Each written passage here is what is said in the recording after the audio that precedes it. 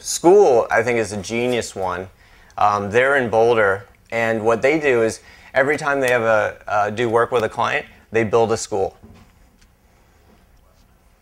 Super simple.